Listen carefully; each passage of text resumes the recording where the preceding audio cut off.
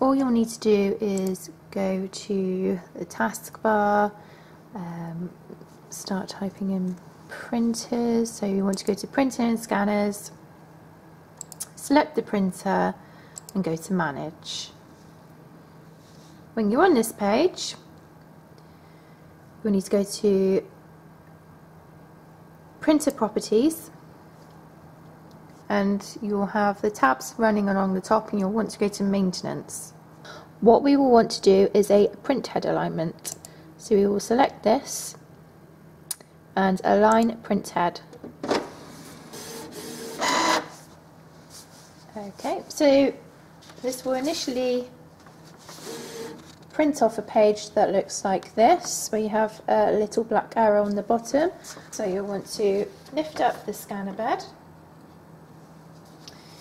You have the indicator arrow in the top left, and you'll want to line up the black triangle corner with that arrow corner. Close the scanner bed and press the green start button. The printer is aligning print head. This will take a few seconds. And that is your print head aligned. I hope you found this video useful, and thanks for watching.